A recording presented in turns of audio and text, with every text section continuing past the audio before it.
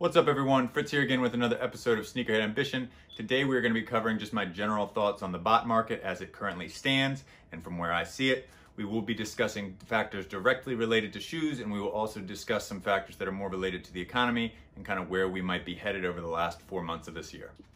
As always with what I'm talking about, or most of the time, it is an opinion, right? So this is very subjective. This really is just how I see the market as it currently stands.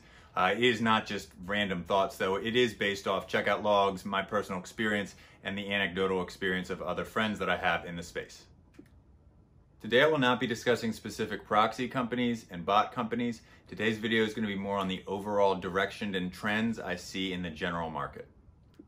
So before I get into my thoughts and opinions, I do want to start off by saying I don't think that I'm smarter or more intelligent or better than anybody in this space, but I do think I bring a unique skill set and just knowledge base to this area.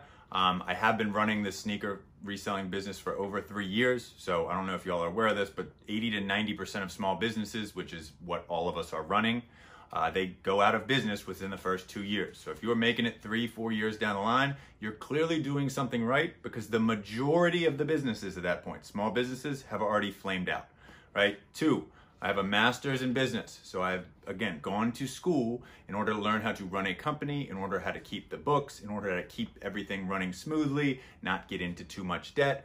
I pay my taxes, right? So that is another area. And then also I have a lot of relationships with Nike employees, outlet employees, discount store employees, and the things that I have heard about just general stock numbers, supply chain issues are pretty startling. So we will talk about issues like that just affect the larger macroeconomic issues in the country and in the world that are without a doubt going to affect this space. Starting off, I just want to say that botting has been difficult since the day I started 2 to 3 years ago, but it has progressively become more difficult every single year since then. It has gotten more complex. You've needed more resources. There are more bots on the scene. When I started off, there was pretty much 1 or 2 top bots. It was Cyber, Kodai, maybe Wrath, and that kind of held for a long time. There wasn't that much turnover. In my opinion, this has changed, again, because there's been a flood of new bots, a flood of new devs, so there are more people in the space competing. And I also think a big factor was the rise of retail botting over the past year. We can look back to last December when the PS5s came out. I was lucky enough to get 16 of those. eBay only whenever for me. But again, that has really led to more competition and just more attention to the space as people have flooded in to use those retail bots. While the bots have become a lot better, the proxies have also become a lot better. When I started botting 2 years ago, a little more than 2 years ago, there were no private proxy companies, or at least to my mind, they were not obvious and they were not doing the best out of any of the proxy companies. That has changed a lot. Over the past year, again, we have seen a dramatic rise in the amount of private proxy companies where you can't just get into the Discord. You need to either get an invite or a group buy. And we've also seen the creation of the live-like hybrid metered proxies. So again, the proxies where you're getting a stable IP, but you still have data. You can, again, go back to the proxy video I made a couple weeks ago if that is not clear. But this has also been a large development and has also made it harder for new botters to get these primetime proxies, therefore making it more difficult to hit. Now, this giant cat and mouse game between the bots and the sites has also been amped up by the sites increasing their bot protection.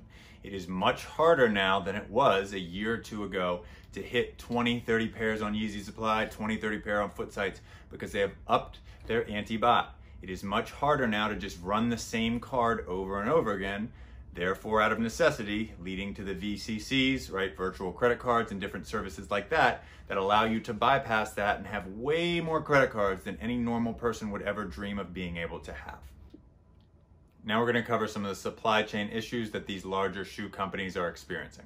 If you watch the news, keep up with this space, regularly go for shoes, go to stores, you're probably aware of the fact that Nike, Adidas, these larger shoe companies have had a lot of issues with their global and local supply chains. This has really been an issue over the past 12 to 18 months.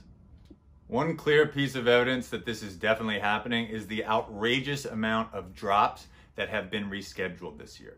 I don't have it off the top of my head, but every single month it seems like this year, a major drop that people like take off work for and are planning to go for gets just moved 2 months down the line. This is clear evidence that they are having issues getting all of their pairs in on time.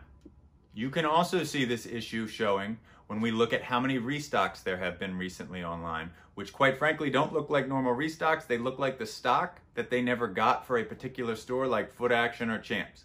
Another thing that I'm seeing that quite frankly is very unusual that I haven't seen in 3 years is at Nike outlets. Nike outlets right now are getting some shoes like I saw the other day, the Electro 1s. I'm not saying that's the biggest drop of the year, but at a Nike outlet they had those full-size run.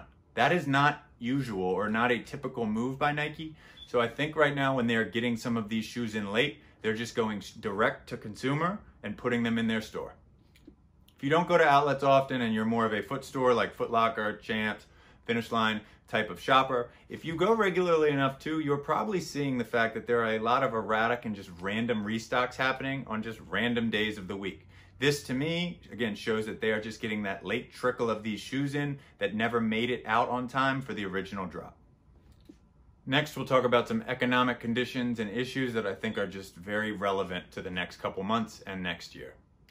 One large factor that I think is going to contribute to maybe a slight downturn or maybe some uncertainty is the fact that for the first time in over a year and a half, school is going to be back in session, full swing.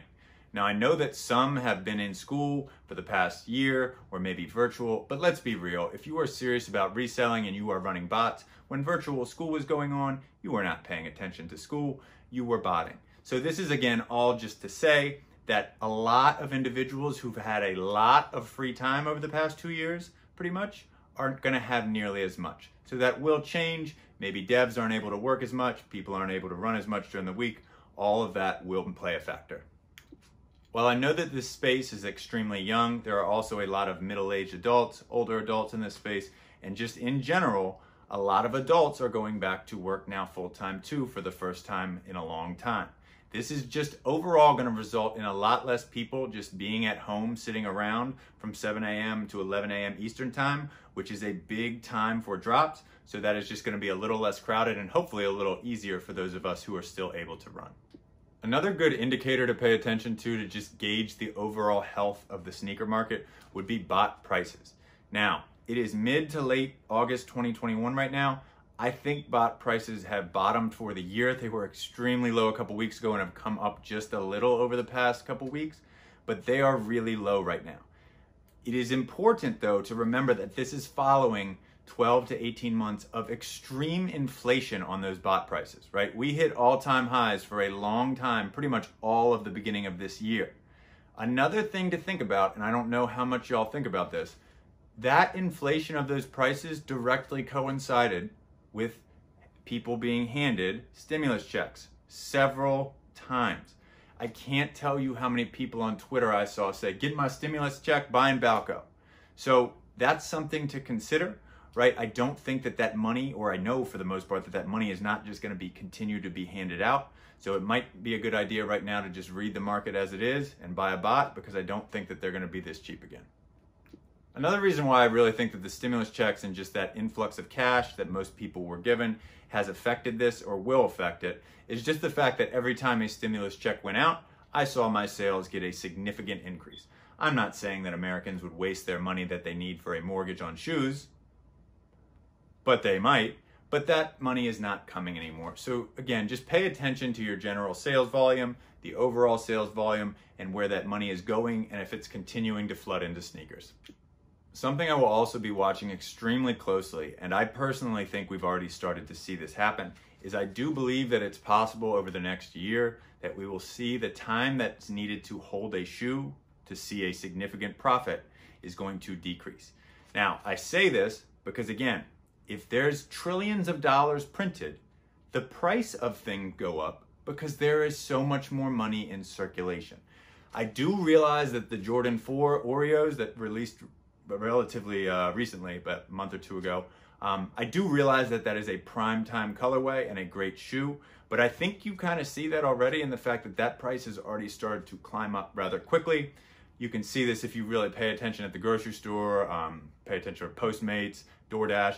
All of these prices are slowly creeping up. And again, that affects all goods when there is just trillions of dollars being pumped into an economy.